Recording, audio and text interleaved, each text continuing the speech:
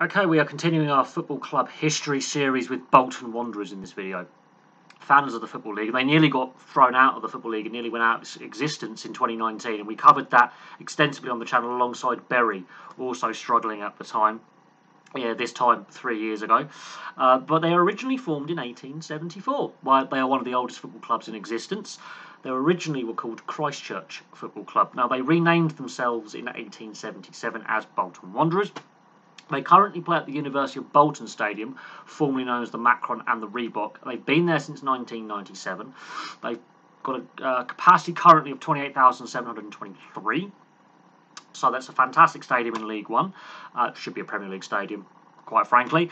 Now, one of the records they have, they've spent a record 73 seasons in the top flight without winning the league title. That is an unenviable record. They've never won the league title, but they finished third on 3 occasions. Their first time finishing third was in the last season of the Football Alliance and Football League rivalry in the 1891-92 season, so when it was a single division. They then finished third in the 1920-21 season and in the 1924-25 season. Now, in the 20s, they had a very, very good team, which I will get to in their honours section. They did win the FA Cup quite a few times in the 20s. They were a very, very good side in the 1920s. They've spent a grand total of 2 seasons in the old Division 4 or League 2. The 1987-88 season is a historic low point, as is the 2020-2021 season following their administration in 2019. They get relegated from League 1, they end up in League 2. They bounce back within a season, they jump out of League 2 within a year, so they're not down there very, very long. And that is their historic low points are when they're in the 4th tier of English football, once in the late 80s and at the beginning of this decade.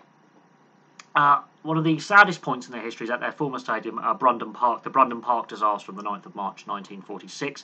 There was a crowd crush, 33 fans were killed. There is a memorial plaque outside the current stadium, the University of Bolton Stadium. There's a memorial service every 9th of March. Again, this is something that happens more frequently than people realise in footballing history, is stadium disasters. There are quite a few. Hillsborough's obviously the darkest day, I think, in English football domestically, but you had the Ibrox disaster, you had the Valley Parade disaster in the 80s, and you had the Brundon Park disaster in the 40s. This happened quite regularly. There was deaths at football matches due to crowd surges, basically. So that is a that's another low point in the club's history. The other low point, the 2015 to 2019 financial difficulties and eventual administration that the club found themselves in April 2019, that went on till August 2019. The club nearly went out of business. This is going on at the same time Bury is also in a financial mess. Now, Bury get thrown out of the Football League. They have reformed.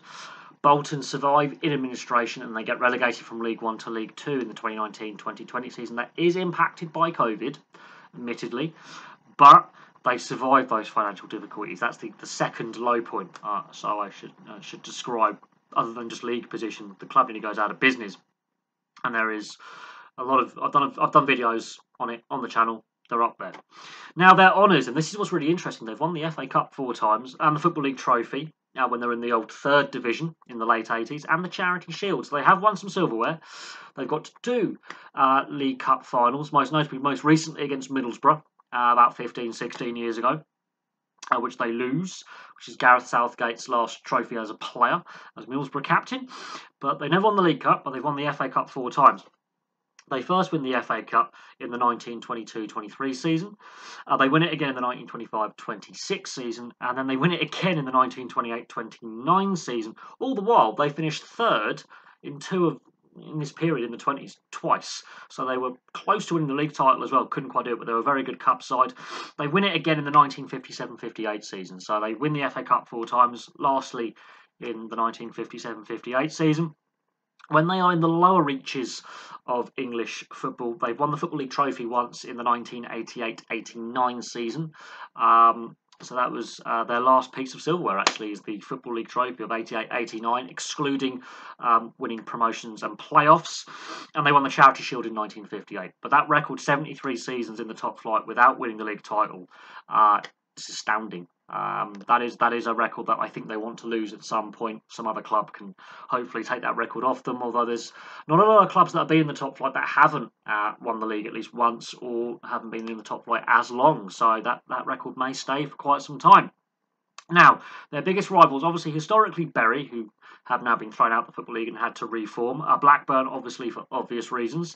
Preston North End as well. These are both founders of the Football League. Wigan Athletic in more recent times. Burnley, another founder of the Football League. Oldham, another ex-Football League club. And Tranmere Rovers get up there. Some of their biggest local rivals, obviously Manchester United and Liverpool as well, would get into that conversation. But more locally and with more of their history, it's basically founders of the Football League. Basically, Blackburn, Preston, Burnley, Bury.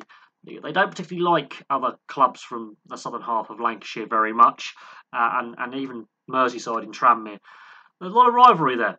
But there we go. There's a brief history of Bolton Wanderers. I am actually surprised that they didn't win more silverware in their existence, considering that the club goes back all the way back to 1874.